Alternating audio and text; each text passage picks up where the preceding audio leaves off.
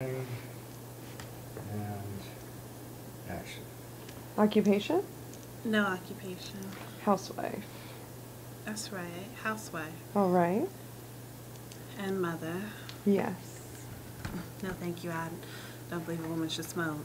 Oh, excuse me saying it. Yes. I'll excuse you. It's not feminine.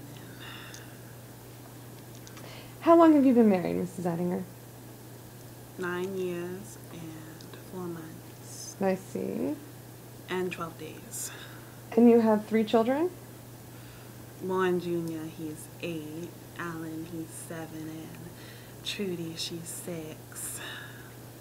That's all. And when did you begin to suspect that you were losing your husband's affection? When he stopped batting me around. When was that? 11 months ago, March 14th. He struck you? First time he broke a tooth. My tooth. I see. Upper left molar. And how often? It's capped, you can't notice it. Good. Now, let's start with the day of the accident. Oh, no accident. I wanted to shoot him. Suppose we decide later just what you wanted to do. Silly. The difference between 10 years in prison and freedom is not silly, Mrs. Ettinger. Call me Doris. Pay attention to what I'm saying. I don't care what happens to me. Do you care what happens to Warren and Alan and Trudy? Yes, I do. I want to go home. Can't you fix it so I should go home? Not right now, but we're working on it.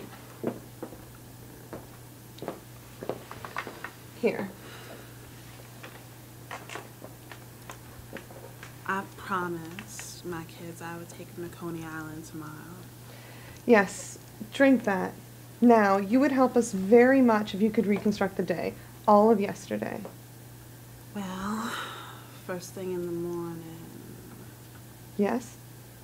I woke up Yes? and I see you didn't sleep at home. And you were surprised and shocked? No, not shocked, not surprised. He used to not do that a lot, come home. Did you ever ask him about his behavior? Certainly. Did he offer any explanation? Certainly. He told me to shut up and mind my own business. I see. But yesterday, I got worried. Not worried, mad. I got mad. You know why? Why? 'Cause it was the 4th night in a row he didn't. Come home?